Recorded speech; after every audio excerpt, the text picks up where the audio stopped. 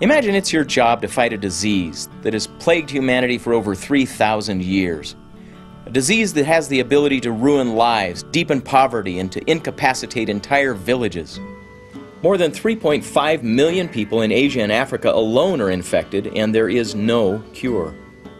Meet the Carter Center's Dr. Donald Hopkins, one of the influence masters we studied in our research for the book Influencer, The Power to Change Anything.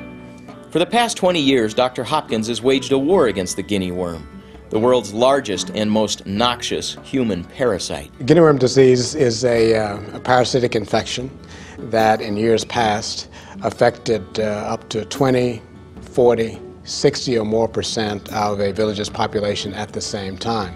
It involves 3-foot-long worms that people get by drinking microscopic forms of the worms in open sources of drinking water that have been contaminated, such as from open ponds, for example. A year later, these 3-foot-long worms, about the width of a thin strand of spaghetti, emerge through the skin on any part of the body very slowly.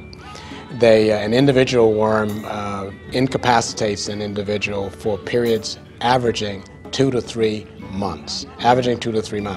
People may have more than one worm.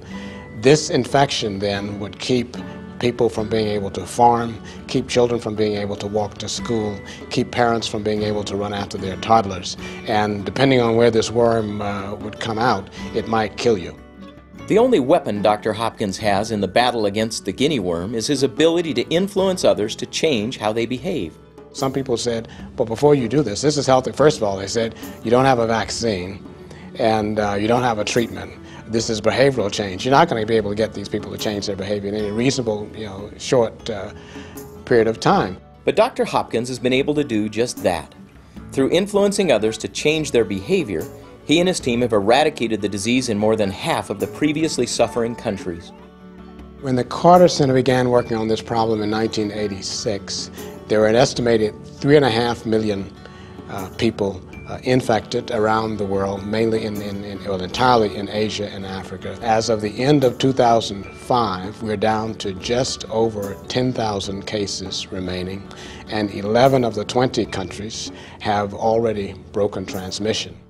Dr. Hopkins and his team have reduced the number of new cases by 99.7% and are on track to completely wipe out the disease by 2009. Dr. Donald Hopkins is an influencer. Are you?